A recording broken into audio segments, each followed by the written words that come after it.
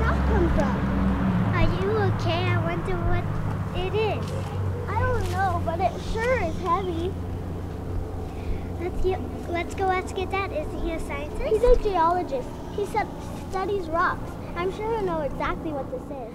Hi, Dad. Look what I tripped over. What do you think it is? Oh, look at that. You found a piece of marble. Marble is a type of metamorphic rock. Metamorphic. That means this rock has gone through some pretty big changes. Tell you what, let's go show the specimen to the other geologists. I'm sure they'll love to see it. Good. I want to know all about it. Nice marble. Just a perfect example for a metamorphic rock. The kids found it at school today. They want to know what makes it a metamorphic rock. Oh, I can help. Metamorphic rock forms deep in the earth. The earth shifts and heat changes like these. The minerals in the earth form intense pressure heats up like these rocks. Yeah.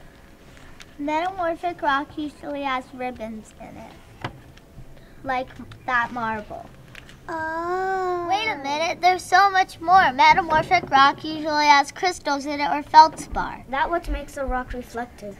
That's right. That's why they use beautiful rocks like this when they make statues and in buildings and churches.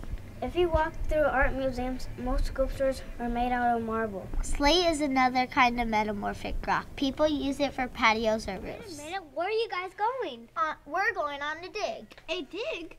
If Alana tripped over this beauty just walking across her school, just imagine what's under the ground. I don't think the school's gonna let you dig up the grass. Just try to stop me.